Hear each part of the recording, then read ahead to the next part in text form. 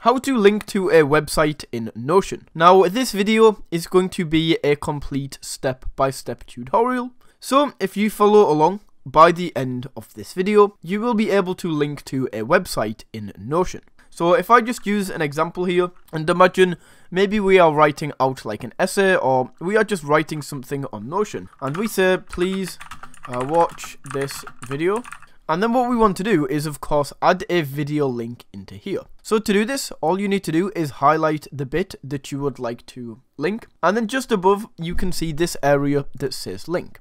If we go to here, all we need to do is now find a link to paste in. So if I just go for an example and use this football website right here, what we can do is go and paste this in. And as you can see, it now says link to web page. And now I can back out of this. So what's going to happen now, guys, is if somebody comes along and they are reading this, they click on this link, you can see that that takes them over to this football website. And that is how you can link to a website in Notion.